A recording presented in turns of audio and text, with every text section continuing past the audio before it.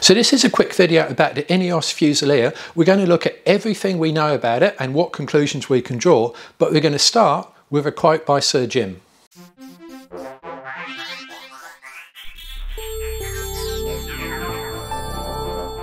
Now, what Sir Jim has said is probably the most important statement in road safety for quite a while for vehicles, and it is this: I can't stand going through 3 layers of menus to put the seat heaters on. This is a bit tangential to the Fusilier, but it's so important because I think the biggest road safety issue with modern cars is usability, and exactly that. So I thought the guy needs a knighthood. I thought, actually, he's already got one, so we're just going to call him Sir Jim, and hopefully he won't say too much more because 3 sirs will be a lot. But let's take a look at the EV architecture then, because the Fusilier is built on a ground up new platform. Now this isn't it, but it's an example of the skateboard architecture common in EVs and also with the Fusilier. Essentially that means you've got a large battery pack, low and central and quite flat, and you've got your motor and the suspension unit at the back and one at the front. This is a rear wheel drive example. Here's an example from Atlas, same sort of concept, and this is the Tesla Cybertruck. Again, you can see battery in the center, drivetrain at the back, motor there, and it's linked by software. This is a tri-motor design. This is the rear, 2 motors, one at the front, but the basic skateboard concept is the same all the way through. So what does this actually mean? Now, I've got a video where I talk about EV powertrains and their pros and cons off-road, but quick recap: CWD is combined wheel drive. You've got one motor here I've represented in blue, driving a transfer case, front diff, rear diff. It's just one power source, and that's what we use in all petrol and diesel vehicles, or pretty much all of them. Then we've got IWD, or individual wheel drive. Here we've got a electric battery, which I've represented in purple, and then in blue there's the motors at each wheel. So you've got 4 motors for each wheel, which sounds great, and it is, but there's pros and cons of that. Again, I've explored that in another video. You've got your single motor design, not applicable for off-roading. Dual motor, which is when, again, we've got the battery here, motor at the front, motor at the rear, or twin motor sometimes. It's generally not twin because typically the motor at the back should be bigger than the one at the front, certainly for off-roading because you're going to be going up hills. And you've got a tri-motor design, which is a combination of the two. So you've got a single motor at the front and one's at the rear. Now, INEOS have gone, we do know this, for the twin or really sort of dual motor design. It will be all-wheel drive and diff at the front, diff at the rear, one battery driving both motors with a software 4-wheel drive lock. And I don't know if they're going to put the cross-axle locks in. I would hope so, because they haven't done a great job of brake traction control. So let's hope that they've done that. Now, there is a massive risk with electric vehicle 4-wheel drives, and I really hope INEOS are going to get on top of this.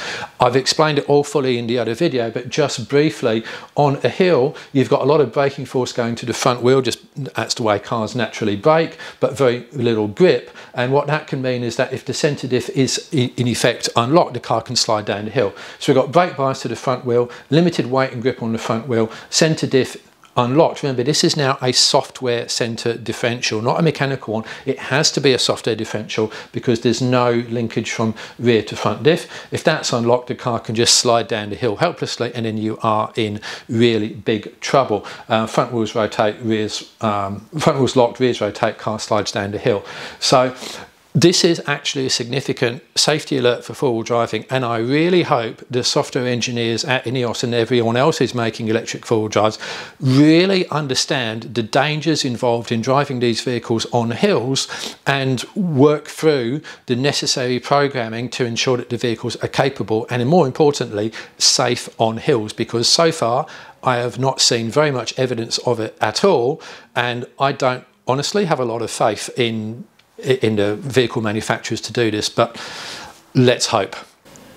Now, the Fusilier does have fully independent suspension, and I can see you go, oh my God, it's going to be less capable off-road. Well, no, it's not necessarily, and you only need to look at the Land Rover product specifically. And if you want to, my L663 test versus the Grenadier, LC300 and Patrol, and the L663 was in no way disgraced. Land Rovers are really capable off-road, and they're now fully independent suspension. However, the caveat is, if the electronics are good, you have to have really good electronic engineering to make independent suspension the equivalent of live axles off-road.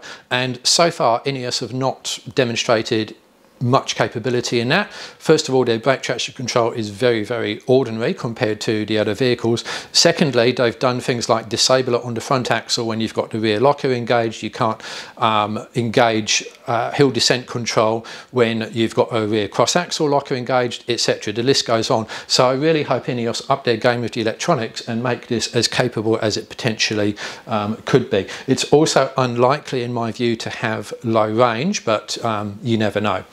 And I don't necessarily think it would actually need it either, but again, we don't know till we really drive it. Ground clearance should be better because it's independent suspension, but you can see it doesn't really look that great here because I haven't angled those control arms up, but we can live in hope for that. The on-road handling should be improved as it's fully independent, and yes, there will be a robustness compromise, but it should weigh less comparatively. Now, this is something I actually wished I'd done with the Grenadier, which is put fully independent suspension into it, do the electronics properly, and then it would actually weigh less, and that would have the advantage of having more payload because the Grenadier is payload compromised. Now, this will be heavier because it is an EV, and that will eat into payload. We don't know the figures yet, we'll just have to wait and see. Now, here's the question, where is the spare? I can't see it underneath here. It's certainly not on the back. I don't think it's inside, although they did put it in the tub of the Quartermaster ute, which is a bizarre decision in my view, but that's where it is. So hopefully this thing's got a spare tyre, and if it is inside, that's going to destroy most of the load space, unfortunately. So it's a shame it couldn't go on the back. What is an EV? And that's actually an interesting question in the context of the Fusilier. So the definition is an electric vehicle is a vehicle which uses electric motors to drive its wheels, which is not the same as a BEV, which is a battery electric vehicle. Come on to that in a second. That's a Tesla Model Y, Rivian, they're examples of BEVs. We've also got hybrid vehicles, in this case series hybrid vehicles, Nissan's X-Trail e-Power and the Dakar winning Audi. We've also got a range extender, and that's one of the options for the Fusilier. So let's take a look at exactly what those three mean. So I've got three identical powertrains at the moment. We're going to add a BEV, a series hybrid and a range extender to each. Now, the BEV is simple. The battery is the sole energy source. So we put a massive battery in that vehicle, and that provides power for the front motor and the rear motor with our software differential lock, proportioning torque, front and rear, as when the case may be, and hopefully that is got right.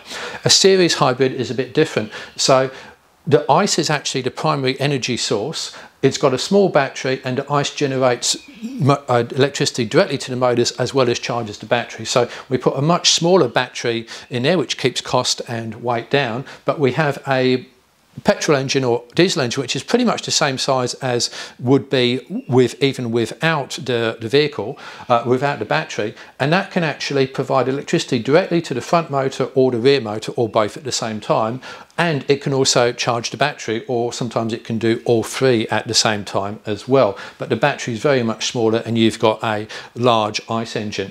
Then we've got a range extender, which is what the Fusilier actually is, and here we've got a medium-sized battery, smaller than a BEV but a lot larger than ICE, and it's about 2/3 the capacity, rumours say, of the Fusilier BEV, and we've got a small petrol engine because the only job that has is to charge that main battery, as distinct from drive those two. So the advantage here, you can have a much smaller petrol engine, and it can also be optimized. In effect, it's a generator, so it can run just at a constant rev, etc. And you're going, oh, hang on, but if you're needing to put petrol into this, then etc. You know, it's you might as well just drive the wheels. Well, no, because you don't have any of the complexity of all the drivetrains and transfer cases and etc. That you would in an ICE vehicle. Also, because this is a generator, it can run really efficient. It can just run at a constant 1500 RPM or whatever it is, whereas this engine here has to run at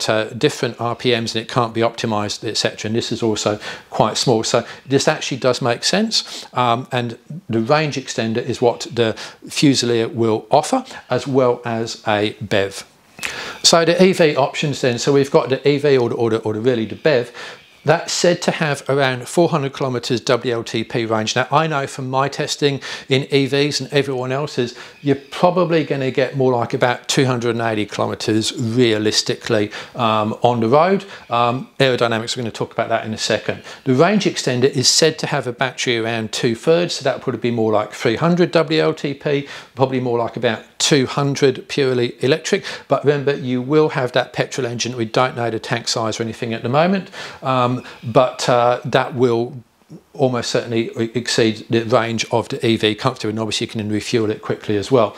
And apparently it was a fairly recent decision to go with the range extender model because they somehow suddenly realised EVs don't have great range, so why that was suddenly a last minute decision and surprise is a bit of a shock. But anyway, here we are. I'm glad that they're offering both. I think that's a really good idea.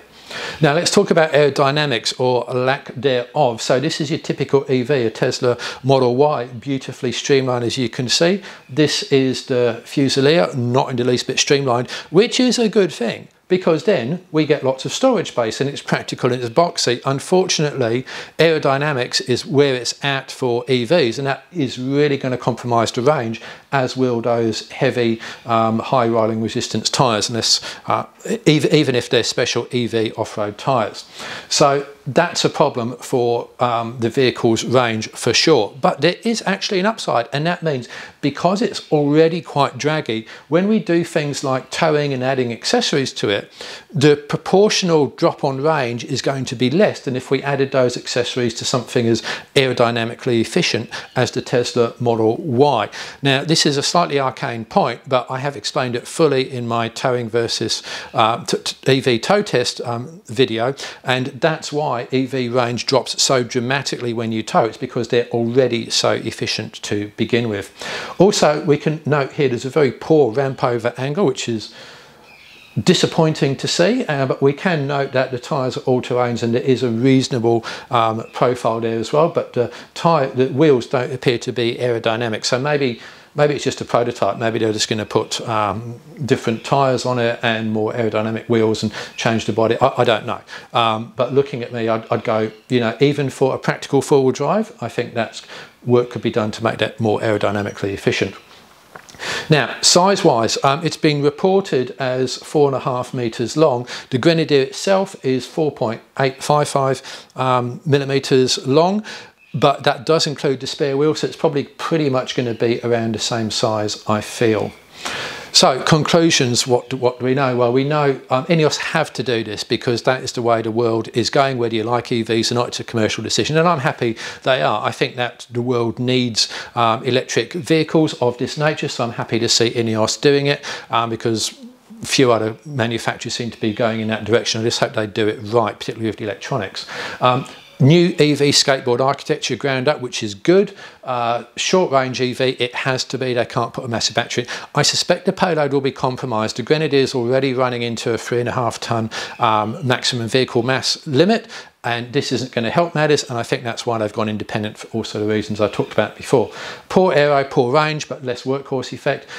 BEV and RX versions, which is good to see. Independent suspension, again, don't get too worried about that. It does actually work off-road and it can be robust. And let's hope they sort the off-road electronics.